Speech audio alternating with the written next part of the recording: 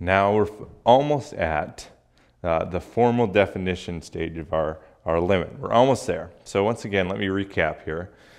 What I've done is rewritten the slope formula. Slope formula, y2 minus y1 over x2 minus x1. Or in other words, rise over run.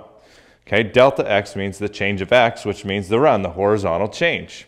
And the rise is the vertical change. So that's the difference between the function at x and the function at some place a certain way away from x. In this case, it's delta x away from, some distance away from x. So this is one point, this is another point that's some distance away.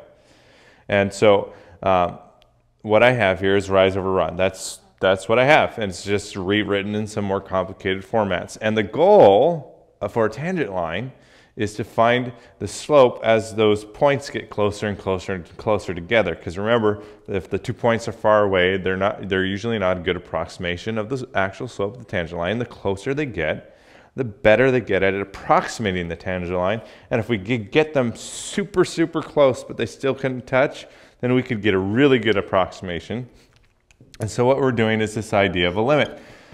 It's the limit as delta x, the change between the 2 points, the change between the two x values, goes towards 0. Now they can't be 0, because if it is 0, if they're at the same point, I can't find the tangent. I can't find the slope between 2 points that are the same. They have to be different. So that's why it's a limit. Because remember, a limit isn't what it is, which we can't do. We can't do that right now.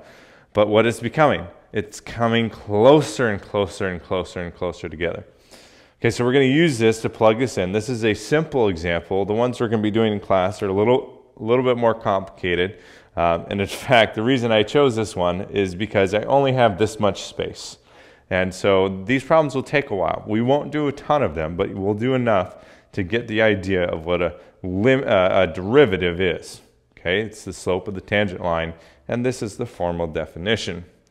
Okay, so I'm just going to use the formula. I'm going to plug this into the formula. But instead of f of x, I have g of x. It's a different name of the function. Not a big deal. So I'm going to plug it in. 3x plus 1. 3x plus 1, if I plug it in, I'll get f of x plus delta x. Instead of 3x plus 1, I'm going to place in the place of x. In the place of x, I'm going to place x plus delta x. So 3x plus delta x. Okay, this is standard function notation where I replace what is x here with the thing inside the parentheses. Okay, so that's all I've done. Minus f of x, which in this case again is g of x, so just minus the function, but I need to be careful. I need to be really careful because this function is 3x plus 1, so I need to subtract everything, not just 3x. It's not minus 3x plus 1, it's minus 3x minus 1 because I subtract the whole function, not just part of it, all over delta x. And we need to remember, always remember that this is a limit. So the limit as delta x goes to 0. I need to write that. Okay. Moving on to my next step, I'm going to distribute the 3 here. I'm going to get 3x plus 3 delta x plus 1 minus 3x minus 1. I haven't simplified the top yet.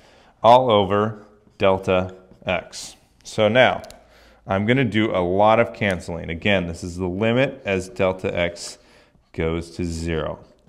And once again, on this limit, I can't plug in delta x equals 0 because I'll be dividing by delta x. I can't divide by 0, so I can't do that. But I can cancel some things here. Here I have 3x. There I have minus 3x. So 3x minus 3x. Those cancel. Plus 1 minus 1. Those cancel. And now all I have left on the top, you can see, is this 3x, 3 delta x. And all I have left on the bottom is delta x. So 3 delta x divided by delta x is just 3. Is just 3. So my derivative, or my slope here, of the tangent line is 3. Now this is true everywhere because 3 is just a number. On the ones that we'll be doing, we'll get an equation. We'll get the slope of the tangent line equals 2x squared. or the slope of the tangent line equals the square root of x plus 1. We'll get some sort of equation, and those things we'll be using to find the slope of the tangent line anywhere on that entire function.